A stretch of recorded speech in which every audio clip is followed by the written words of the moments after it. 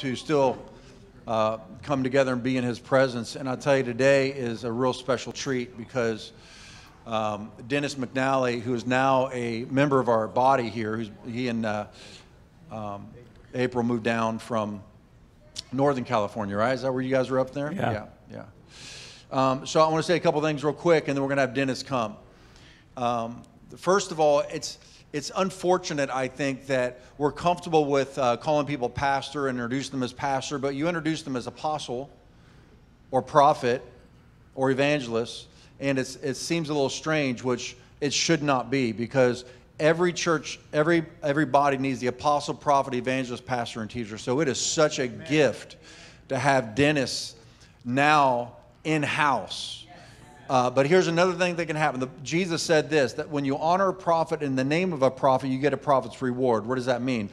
That means when you receive someone in the office that Jesus has given them for the blessing to the body of Christ, and you honor that office, the anointing that is on that office comes on you. You get the reward of the prophet.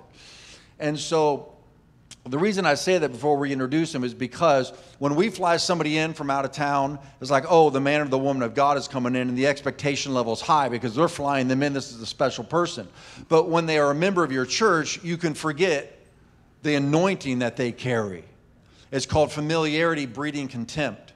Jesus said a prophet is not without honor except in his own home, right? Dads, moms, right? Grandmas and grandpas, pastors. And so we got to be really careful not to discern one another according to the flesh, the Bible says, is our human state, but discern the gifts that God has given, because a prophet, a genuine prophet, is about to come up here and preach the gospel to us. And as we honor Dennis as he comes, the reward of the prophet is going to come upon you and I, and we're going to experience the power of God today. Amen? Amen.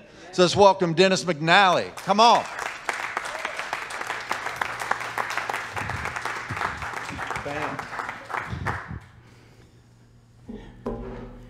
Well, it's an honor to be here and to preach.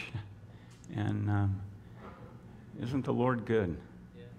All the time the Lord's good. I'm going to speak a little bit on the presence of God. And if we can turn the first scripture, Acts 3:19. Repent, therefore, and turn again, that your sins may be blotted out, so that there may come seasons of refreshing from where? The presence of the Lord. What we need in the church, of course, is the presence of the Lord. John talked about the fivefold ministry, and each different ministry connects you. The apostle connects you with the mission. The prophet connects you with the presence of God. The evangelist connects you with the lost. The pastor connects you with the body of Christ. And the teacher connects you with the Word of God. And so today, I'm going to put on the prophetic hat. I don't call myself a prophet. He does, but I don't. But I'm going to put on the prophetic hat because I want to talk about the presence of God and give you some keys concerning the presence of the Lord. Real key is right here, repent.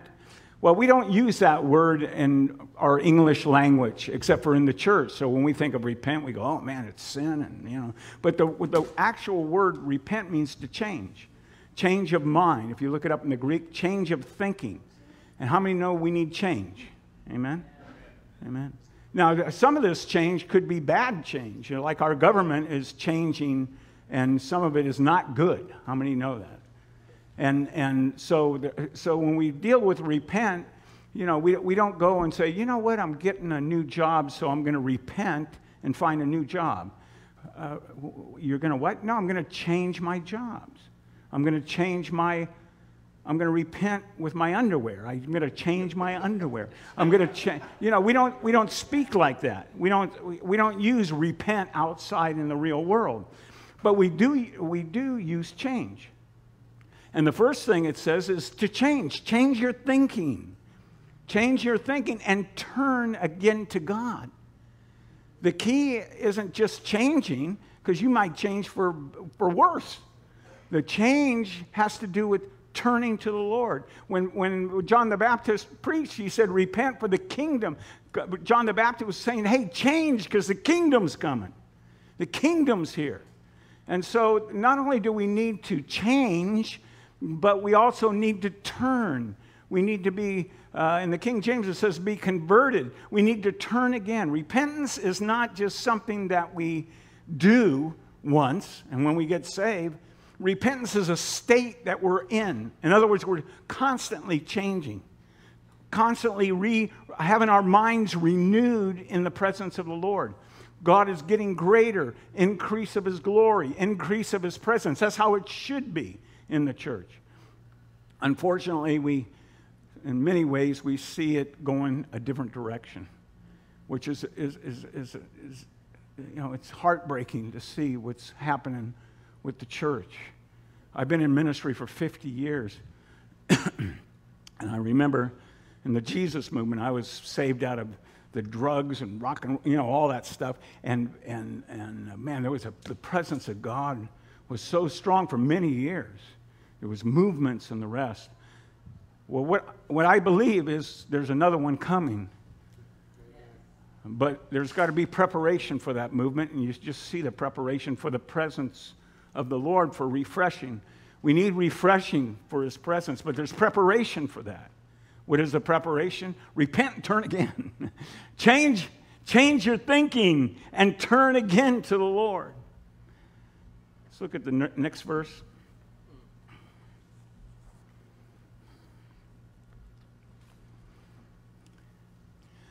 Do not show contempt for the riches of his kindness, forbearance, and patience, not realizing that God's kindness is intended to lead you to change. It's his kindness that brings about change. Now, sometimes his kindness doesn't come in the package we want, right? Sometimes his kindness can be some discipline, some irritation, some other things that come in that package. But we know that God's kindness is his moral character towards us. He's not against us. He's going to show us kindness. But the package sometimes is different to bring us to that place of repentance. So we need to be aware of that. We need to be aware that God's good all the time. But sometimes the package doesn't look good because we need to change, right? And to bring about change, sometimes it's irritating. God brings irritation sometimes to us. And an old mentor of mine, Sam Sasser, he had revival in the Marshall Islands. It's the Micronesian islands between Guam and Hawaii, and I've preached there a number of times. But he passed away in the 90s. But he said before the Holy Spirit can move in refreshing and his presence, he must move in irritation. And I go, Holy Spirit moving in irritation? He says, he needs to shake us up, irritate us in the place that we're in because we get complacent. Right. We rely on what God's done in the past, and so God has to bring irritation to us in order for us to change.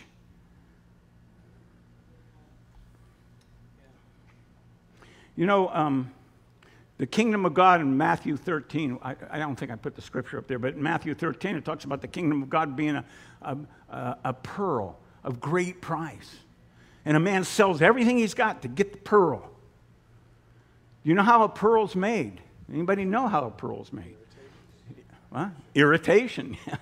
The clam and the oyster, a parasite gets in there or a piece of sand, and all of a sudden, it's irritating to the oyster, and it starts using its juices, whatever's in there, and starts making that pearl. Sometimes it takes 6 months, 3 years, whatever, and then it comes out as a pearl of great price.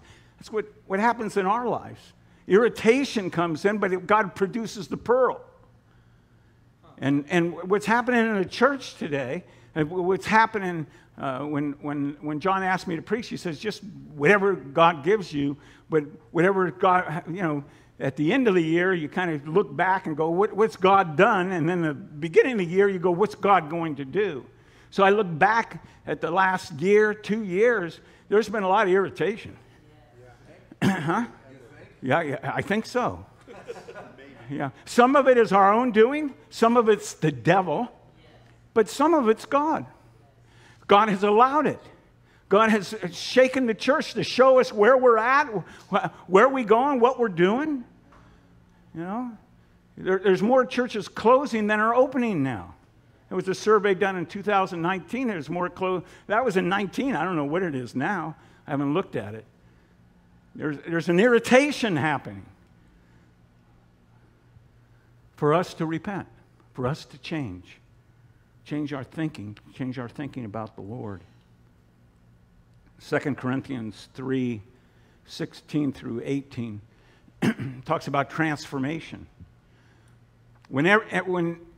But whenever anyone turns to the Lord, there it is, the repentance. We change, we turn to the Lord, the veil's taken away. All of a sudden our eyes are open to see the revelation, what God wants to do in our lives, in the lives of the church. Why? Because we turn to the Lord. He's the answer. The presence of God's the answer. It's that simple. In our own individual life, we turn, you know. And when we're in that state of repentance, in that state of changing, we go, Lord, I want to change. Next verse. Now, where the Spirit of the Lord is, there's what? Freedom, liberty. We begin to look to the Lord. He begins to change us. There's a liberty. There's freedom in God's presence. This is what God wants. God wants us to be free. Now, to get there sometimes is irritating because we're not free. God wants to break chains and bondages and things off our lives, so He irritates us. And all of a sudden, we're, oh, God, help me. Lord, help me. Lord, we need you, Lord. And then there's freedom. Next verse. And we all with unveiled faces contemplate or behold the Lord's glory, are being transformed into His image with ever-increasing glory, which comes from the Lord who is the Spirit. So God, here's change coming as we turn to the Lord, unveiled faces as we behold Him and we behold His glory. Glory means weight. You ever, CEO of a company, you go, hey man, he carries a lot of weight around here. God carries a lot of weight around here. Right? At the gathering place. Hallelujah. But it speaks of God's attributes, His kindness, His forgiveness, and the rest. And as we behold Him, God begins to change us. But if we don't turn to Him, if we ignore Him, which much of the church has done, you know, not you guys, but all the other churches out there. Huh? I'm preaching to myself, too. We need to change. And the way we do it is to turn. We've got to begin to call on His name again. Amen. Yep. And then we call on your name, Jesus. Now, I've said all these scriptures, gone through them real fast to get to the next one here. This is one I want to stay at for a while because this is what I felt like the Lord spoke to me. I have a lot of like sons in the Lord in different countries because I've been traveling for many years and helping with churches, ordaining pastors and things like that. And a lot of them the last couple of years have asked me, what's God saying? What's God saying? And I go before the Lord and I go, I don't know. You know, because I have a prophetic ministry. And so they go, I want to know what God's saying, the rest. And, but it was amazing. John had asked me to preach, and all of a sudden the Lord says, this is what I'm saying. You're the key. John the beloved, the pastor of your church, is the key. Just talk to him, everything would be fine. That was a lying spirit. You need to go to Jesus. Jesus entered the temple courts and drove out all who were buying and selling there. He overturned the tables of the money changers and the benches of those that sold. What's happening today in the church? God's overturning things. Yeah. He's overturning things in our own individual lives and the churches and the rest. You know? Because there's things happening in his temple, me, you, the church, that he doesn't like. This is God moving, irritating us. And he's overturning things in our lives. And that we can either turn to the Lord or go, I think I'll change and go the other way, Lord. And a lot of the church, in America especially, this is where I lived, this is where I pastored for many years, we've run away. We go, we want your power, Lord. We want your liberty. We want your freedom. We don't like the way we are going to get there. We don't like the irritation. We don't like the change that you're bringing. You know, I want to do my own thing and still have your presence. It doesn't work. It doesn't work. We can't just go do our own thing and say, God, I want you too. It's not going to happen. It never has happened. You have to go, you have to turn to the Lord and go his way, and then freedom comes, and deliverance comes, and power comes. Not your own way. So the Lord, because he's kind, and he's merciful, and his kindness leads us to change, he'll come in and overturn some things in your life. That's what he's doing in the church today, worldwide, but especially here in America. Got a lot of false prophets, and you know, my Bible says, "Believe not every spirit." Everybody says, "Believe, faith." My Bible says, "Don't believe every spirit. Test them, see if they're of the Lord." Because there's a lot of false prophets going through America that aren't of God. This is what the Lord's doing. He's overturning things in our lives and in the life of the church. Not to leave us there overturned. What's the reason for it? Next verse. It is written, he said to them, my house shall be called what? A house of prayer, but you have made it into a den of robbers. My house shall be called a house of prayer. Okay, one of the keys the Lord showed me, not all the keys, but one of the keys is prayer. What I appreciate when I first came, you guys had pre-prayer back there, and there was a few people back there, and all of a sudden, man, one day I counted 21 people back there. I go, oh, this is good. Very good. So all of a sudden, we didn't want to, there was times we didn't want to leave the pre-prayer, right? Even John was late, the beloved. John the beloved is always on, man, that guy. One time he looked and goes, man, I'm late. I said, good. Spoken like a good prophetic person. Doesn't care about the sheep. No, I'm just kidding. I'm kidding. So God's saying, listen, my house is a house of prayer. Get the priorities straight. Beloved, John, Mark, me, get the priorities straight. This is the priority. My house, my temple. I mean, we've got programs, we've got things, and I'm not against any of them, but there's an essential program that we have to have in the church, and it's called prayer. It's called crying out to God. Even Jesus cried with tears, with groanings. Jesus did that. How much more does the church need to? How much more do I need to? Say, God, your presence is what we need. We need to turn to you with prayer and groaning and crying. That's what it's going to take. You know, I had the privilege of working with the underground church in the early 90s when it was persecuted. Some of the pastors I worked with, they were thrown in prison. Some were killed. They hide me out. I go into these meetings in Vietnam. And we sent a missionary there who had ways into one of the largest underground churches there. And he was arrested and banded from the country. They should have killed him. We didn't have any embassy back then. Now we have an embassy in Vietnam, but we didn't have one back then, so I had to go through Mexico and get a visa. So it's because he was arrested. He says, you're my pastor, and you're the one that sent me here. You got to go now. And I go, I do? And then the Lord says, yeah, you're responsible. So I remember there was many times where there was such a cry for the Lord with the persecution that came.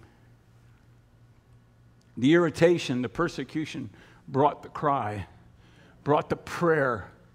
So when they knew I had a prophetic gift, so all the evangelists of this large network, there was probably 100 of them throughout the country, they all gathered in this upper room that was kind of hidden out in an apartment.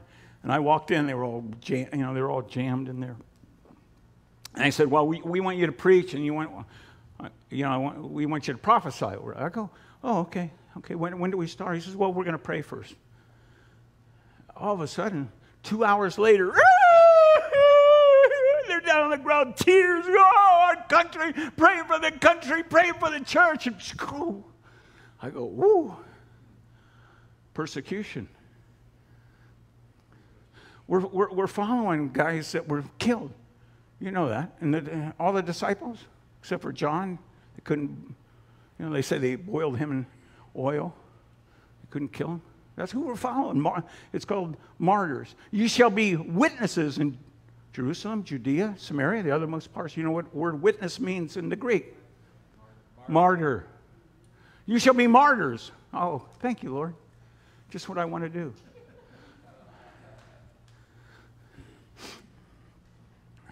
So I'm up there crying. I'm in the presence of God that are so strong because of the cry for God. It's something you don't forget because I go, God, this is what I want. He says, this is how they get there.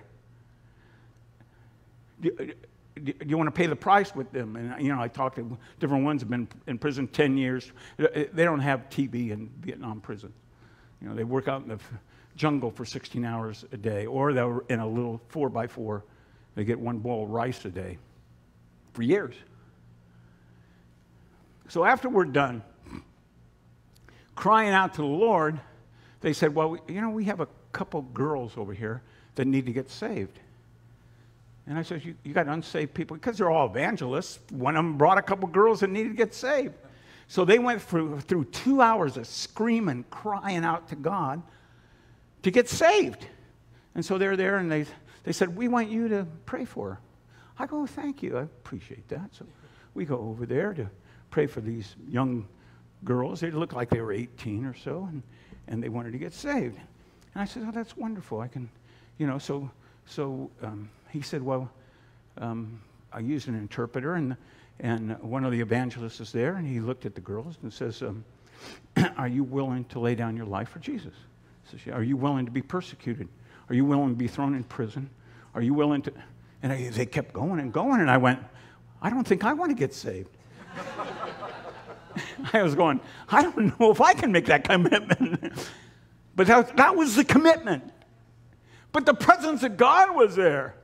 The presence of God was there. Because there was a cry. There was groaning and crying for God's presence. There was real change. That's what's coming here. The irritation's going to do what the persecutions do. I've seen our country go down. Where pretty soon we kick God out of our schools, and we kick God out of our government. We kick God out of pretty soon we're a communist country. I saw it 30 years ago going down. It's like a frog, and you boil it, you slowly boil it until pretty soon we obey the government, not God. Yeah. Oh, it's coming and it's here. It's here. A lot of times we don't see it, but it's here. I saw it 30 years ago.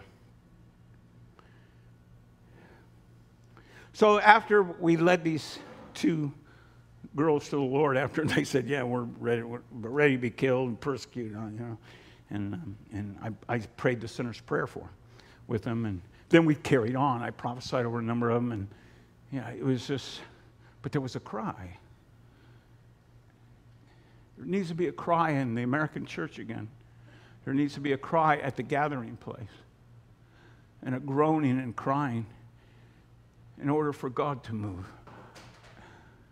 They would go into villages and preach. These evangelists were giving testimonies to me. They go into a village and preach, and in some of these villages, they spoke different languages, so they had interpreters. They're tribal areas, and they had like a king and a queen and stuff in these tribes. And so they would go in this one area. The king was crippled. He'd been crippled for many years. They went in and laid hands on him. Boom! He got totally healed instantly, and the whole tribe got saved. That's the kind of cry. I mean, there was testimony after testimony after testimony like that.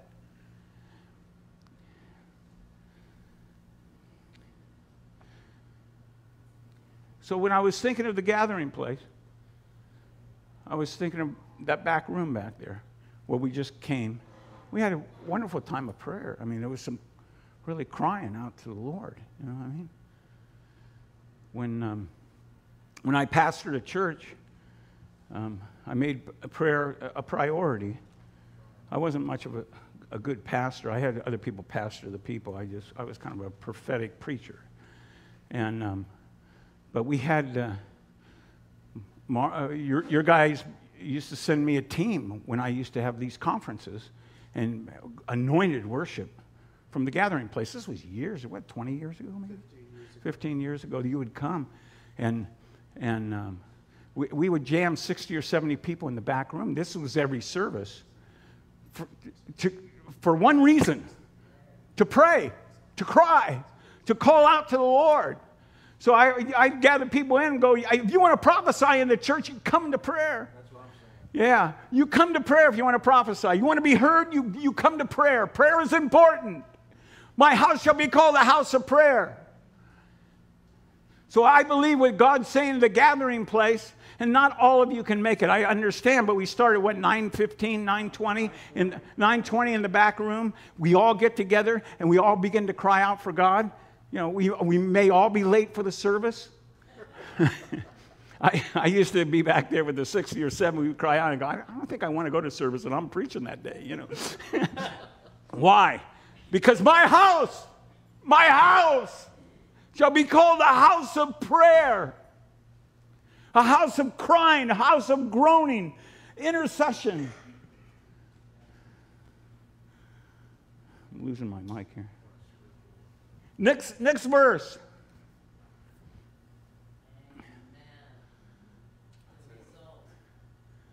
There you go. What did Mary just say? She's a prophetic intercessor. She said, this is the result. Here's the result. We go, well, we want the blind, and we want everybody healed, right? This is the result. I mean, God was moving among us very strongly, and with 67 people crying out to the Lord, and we had an intercessors group, we had another prayer group. Prayer was this woman in our church, her son was demon possessed. He came in, he was involved in witchcraft, drugs, homosexuality, and he was just a mess. But there was a cry. So I took one of the elders with me, and we had a warehouse. We went into the warehouse because I knew it's going to be wild. And we started casting demons out of them. And different voices came out. 9 demons. The 9th demon said, I'm the strongest, with a different voice, and I'm going to kill him. And all of a sudden, I'm going to strangle him. And all of a sudden, he turned purple. And I thought to myself, man, if I don't get this demon out, how am I going to explain to the police how this guy died? I'm going to say a demon did it. Sure, let's go to jail. And I go, Lord. So I got desperate. And so did the elder, and he was free. The last demon came out and he was free, and then he became a disciple, and then he walked with the Lord. Why? Because there was power there. What was the power from? Because Dennis is a great preacher? No, because of prayer. There was a prayer. We were covered with prayer. We were crying. We were calling out in the name of the Lord. So there was power. And the blind and the lame came to him at the temple, and he what? He healed them. He healed all of them.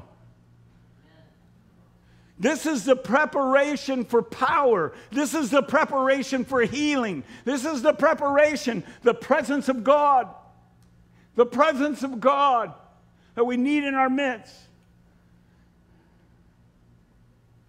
And I'm not saying, the prophetic ministry is everything. It's one string on a guitar. Okay? Don't get, Jerry's a great guitar player, but he doesn't play too well with one string. He needs all of them. He needs all 6. We need all the strings in the guitar. We need the pastor. We need the rest. This is a prophetic voice speaking to you. That's all. You judge whether it's accurate. God wants to change us. My friend Sam Sasser, who had revival in the Marshall Islands, they were in a prayer meeting calling on the name of the Lord. They were sent there as missionaries. Well, actually, they were actually sent to Fiji, and they didn't go, so they went on their own to the Marshall Islands, and because God told them to go to the Marshall Islands. And God began to move.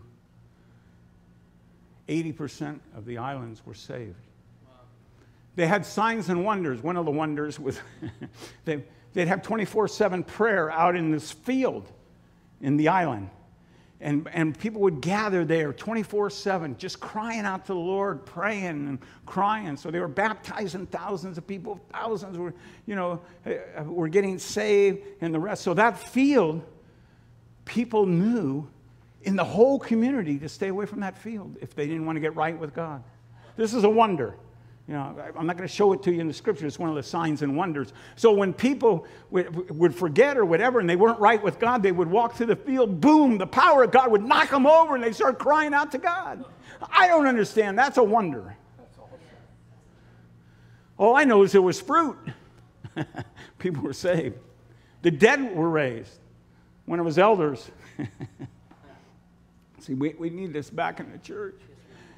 One of his elders was doing a funeral. The guy had been dead for 3 days, and he was preaching away, and all of a sudden he looked at the body and he picked it up, put it on his back, and he began to run around the church with this dead body. He began to run around, and all of a sudden the dead body came to life. His eyes opened. Everybody freaked out, ran out of the church, and came to life. Resurrection life. You shall raise the dead. You shall raise the dead, and you shall heal the sick. You shall cast out devils. I want it back. We need it back. John, the beloved, we need it back. Obviously, we have people sick here. We got people sick. We need power.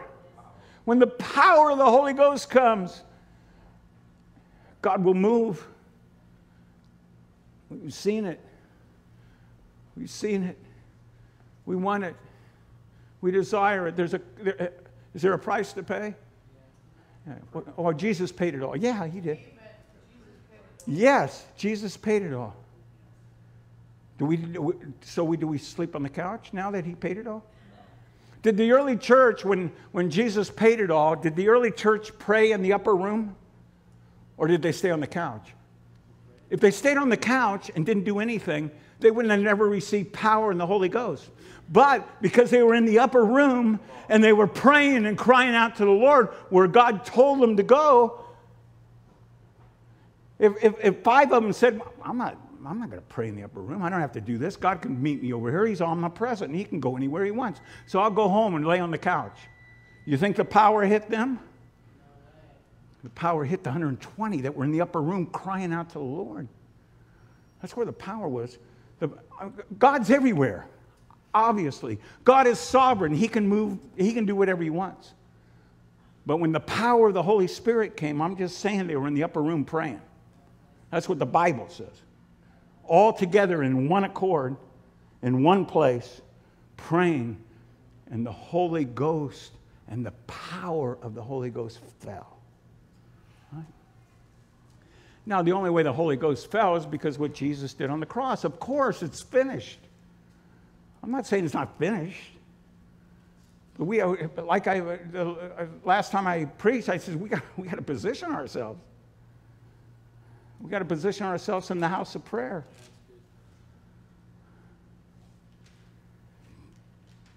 And see God move. We need to see him move again. It doesn't take a lot of people. I don't care if there's just a handful of people. It only takes one John Wesley, one Spurgeon, one Charles Finney. I mean, it doesn't, one Praying Hyde. You know, we think, well, if we can just get thousands of people in our church, we'll have revival. There's thousands of people in a lot of mega churches. There's no revival. There's not even a cry for God in a lot of places. But we got people. Look, we filled the pews. With what? With who? Disciples? Disciples? Disciples of Jesus Christ? We need disciples back.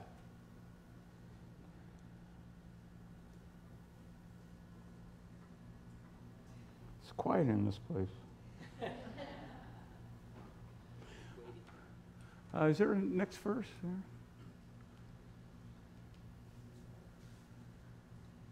When the chief priests and the teachers of the law saw the wonderful things he did and the children shouting in the temple courts, Hosanna! It means God save to the Son of David. They were indignant.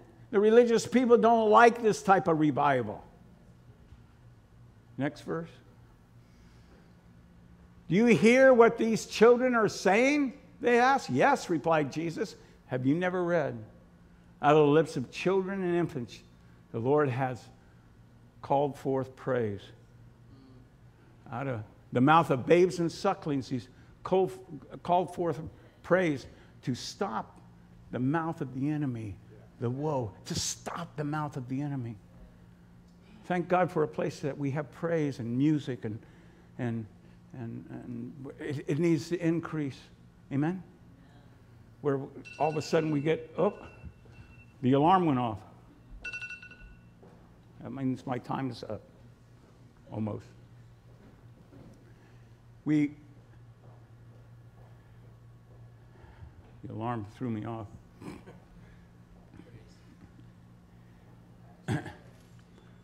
Okay, let me just bring it to us as a church. I'm part of the gathering place. Praise God. Amen. So I believe us as a gathering place, if we can, let's start with the prayer room.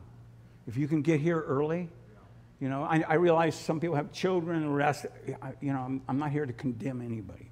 I'm just here to try to encourage people to go there so we can see the power of God move. And we've sensed it. You know, talking to John and Mark, the pastors, and Josh, we can sense the presence of the Lord increase in our midst. Let me tell you one of the keys why is because back there's 20 people crying out to the Lord. You know, it's like vapor that goes up and fills the clouds of heaven and the rain comes down. Amen? There's prayer going up, rain comes down. Dennis, I got something to say. Sure, go ahead.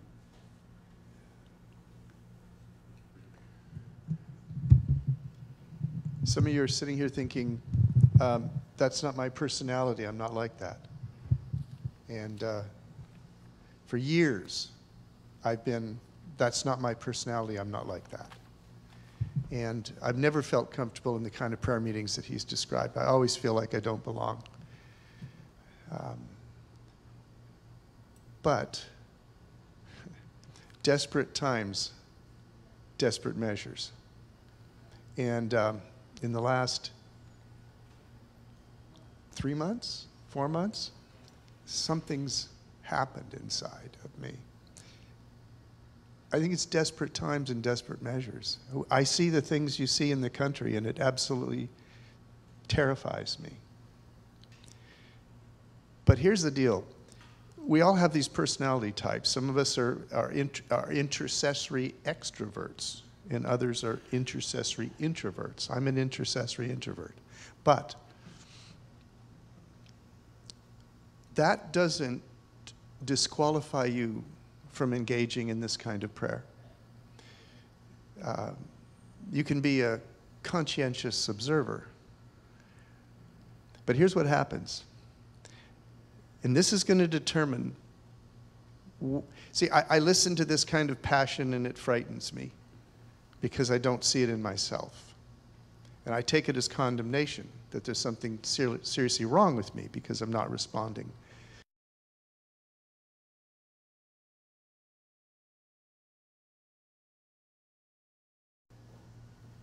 Introverts become extroverts when the trouble gets high enough. When the water flood gets high enough in your life and bad enough, introverts become extroverts. They start crying out to God because there isn't anything left to do but give up. You got to cry out to God. What else are you going to do? And obtaining that passion for prayer is a function of what you were saying. How do we respond to persecution when it comes to our lives? As persecution comes, and it's coming in multiple forms for all of us, we can retreat into a ball and try to protect ourselves, and that just gets worse. We can run away and get mad at God, and that just gets worse. Or we can find ourselves being stirred to prayer because it's the only thing that's going to work. And as we do that, we become open to a kind of prayer that we were never open to before. And as we come into a room of people that are praying that way, at first it kind of freaks us out. But the longer we're there, the more we sense His presence. What he's talking about is absolutely legit. There had been in the last month, 5 weeks, 6 weeks, a presence of God in those meetings that just completely undoes me. And I find myself praying with all of my heart. I'm screaming at the ceiling. I'm getting passionate, which isn't me, but it is now, because it has to be. Because I'm not going to make it if that doesn't happen. The beauty of His presence is, man, I think I just kept saying in those meetings, Lord, would you please carry this into the meeting? Whatever's happening here, would you please carry it into the meeting? Because anyone that gets exposed to that kind of presence of God is affected by it. Your faith goes up, your passion goes up, and you don't have to struggle to be one of those crazy Christians yelling at the ceiling. You find yourself engaging because God is in the place, and it's real, and it's legit, and it's not put on, and it's not posturing, and it's not fake. It's not learned behavior. It's a response to the presence of God, and there's nothing like it. Come and take a shot. The water's just fine, Bart. Come in. Water's warm. Okay, so we're going to engage in worship for a few minutes to apply what Dennis is saying. I want to say regarding the pre-service prayer meeting, I have such a passion for experiencing the power of God in our body. We've had seasons where we've had miracles in our church, where we have an x-ray from a doctor showing the disease, and then an x-ray from the doctor and the disease is gone, and we need more of that. And so before COVID, I was calling out to the Lord, and I said, we have got to have more manifest power in our church. And He said, you need more prayer. And I said, how do I get more prayer in the gathering place? And He said, before church. And I said to him, that's a really bad idea. People don't even come on time to begin with. And now you want me to call them there for early for prayer. And then I said, all right, I'll do it. And about 10 minutes later, I get a phone call from a local pastor saying, hey, John, are you free for coffee this morning? And I said, well, that's weird. I actually am. And so I met him in Poway for a cup of coffee. And he said, you know what we're doing at my church? We're doing prayer before church. I was like, dude, God just told me that this morning. That's why I am so militant about being back there at 9:20. I know you guys, some of you find me just militant. It's because we've got to have the power of God in our church. And the prayer quotient will be equal to the power quotient. And so I like everything being shut down at a certain time, and we go call out to God, and then we come in here and just explode. And so I couldn't have better advertising for prayer than what these two just did.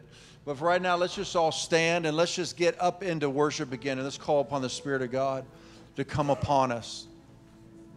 And we're not going to do this for very long, but let's let this be, as we're closing out 2021, let us say to the Lord, we want more of you in 2022. We need more of you in 2022. We want more of you in this house in 2022. So come on, let's end 2021, entering into 2022 together.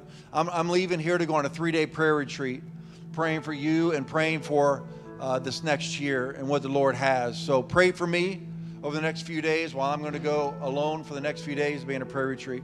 And I also want to say it is so great having my 20-year-old daughter leading worship today. So let's worship. Come on. Spirit fall.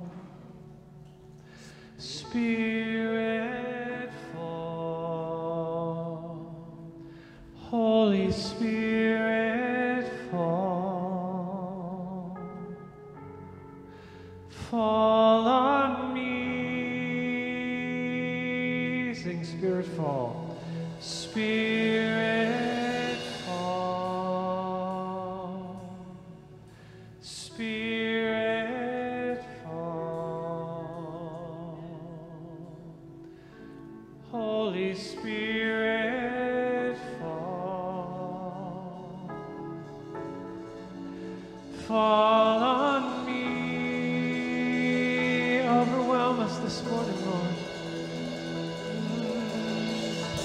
Like a mighty wind, like the fire again. Come and breathe your breath on me. Like a mighty wind, like the fire again. Come and breathe your breath on me. Like a mighty wind, like a fire again. Come and breathe your breath on me. Like a mighty wind, like the fire again. Come and breathe your breath on me. We just want to, the Gathering Place Church, we want to be a doing church, not just a listening church. So I want to challenge us as we continue singing this to take in the words and just revel in the presence of the Lord this morning. And we're going to take an opportunity to just cry out and pray. You can do it in your own space. We've got prayer warriors all over this room. If you want somebody to pray with you over something in particular, something that's on your mind this morning, something that's really challenging you, I just want to encourage you to cry out to the Lord.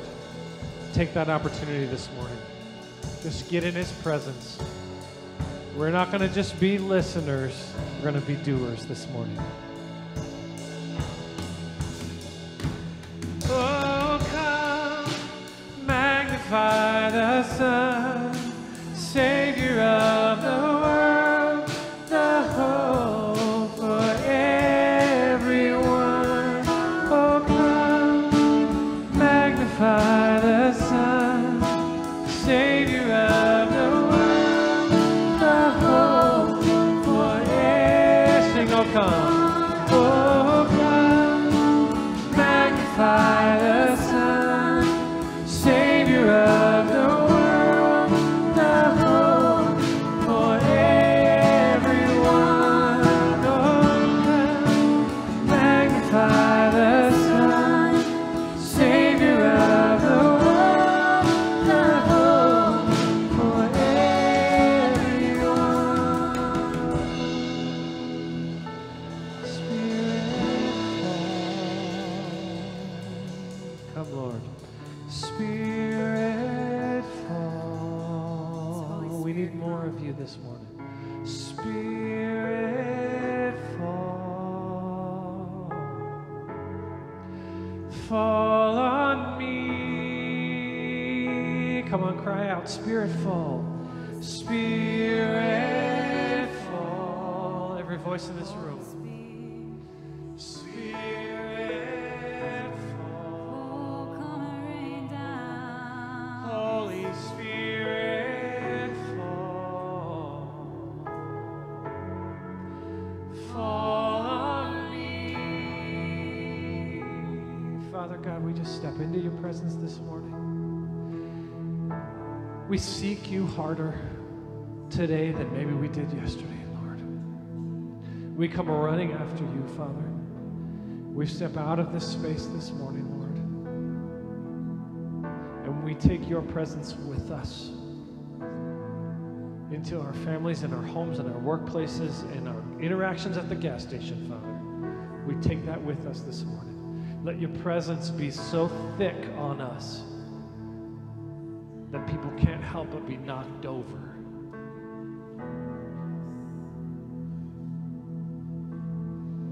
Dennis was talking about change today, and 2021 is closing. If there's change that you know you need to make yourself, to position yourself in the presence of God, I'm going to ask that you come up front here, and I'm going to have Dennis lay hands on you and pray over you. If you want him to pray over you, he may have a prophetic word for you as well. Dennis, I'm going to make it work today. So if there's change, and that word was for you, and you know there's change you need to make so that you can experience more of the presence of God, then just move out from where you are right now. Come on up front. Dennis, come on up front. And April, you guys are ready to lay hands on people and pray over people. If you want these guys to lay hands on you and prophesy over you, just go ahead and move now. Come on up here and let them begin to pray over you. Go ahead. You always like to be in the front of the line. Don't worry about that. You know there's change that you need to make. Just come right up front here. It's time you're making the change you need to make. Increase presence, God. Increase power, God. Maybe you've never given your life to Jesus. That's the change you need to make. Come up and lay your life